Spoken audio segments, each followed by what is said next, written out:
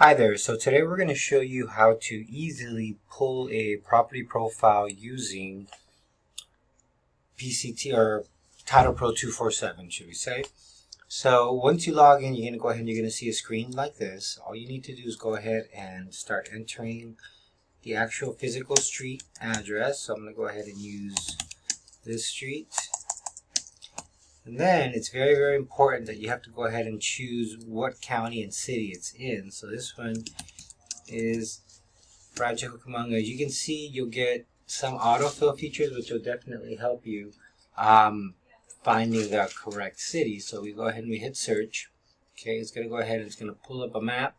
Okay, and it's going to go ahead and try to locate the property that you did. So it found our property. Now what's really cool about it is if you see all of these that are highlighted, not necessarily highlighted, but it's surrounded by a white box, each of those are a property as well. So in case you wanted to find the property across the street, you can go ahead and you can click on it and it'll go ahead and give you the information and also allow you to change it so you can become your subject property and you can go ahead and run a profile on it. But for this example, we're going to stick with the one that we found.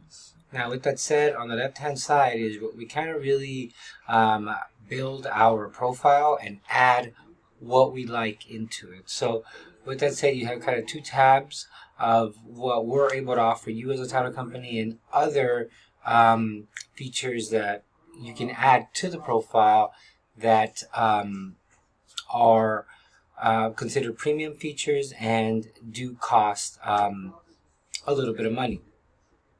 With that said, here for a property profile, you have cover sheet options, whether you want to include a cover sheet, property details, comparables, whether you want the quick comps, the detail comps, transaction history, right? And what's really cool here is you can actually save it as a favorite, right? So if you go ahead and you highlight it, it will save it, and then moving forward, all the same presets that you've saved will already be checked.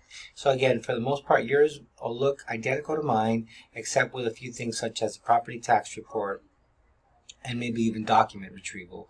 So once you select the actual features that you want, you just hit the Get Now button. Okay, so it's going to go ahead and it's going to prepare the property profile report for you. Okay, and it's going to go ahead and it's going to bring it for us up onto the screen, just like we see here, right? It'll give us all of the information that we requested in our left-hand side menu. And then if we wanted to go ahead and email this or convert it to a PDF, we can just go ahead and click this button, okay? And now it's officially a PDF that we can just basically right-click and save onto our computer and, you know, print it or attach it as an email. So that, ladies and gentlemen, is how easy it is to generate a property profile. Thank you.